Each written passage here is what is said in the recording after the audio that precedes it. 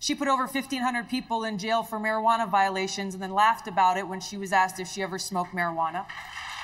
She blocked evidence.